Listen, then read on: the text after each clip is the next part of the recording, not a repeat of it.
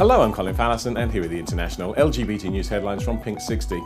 A former student and possible white supremacist has gunned down his gay college tutor in a potential hate crime in North Carolina. Kenneth Stansel III confessed to the killing, accusing his victim of child sex abuse.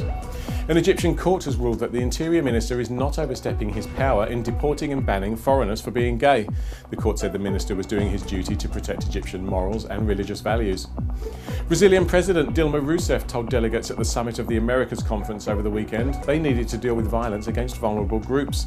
Her country has one of the worst records of crimes against LGBT people in the world.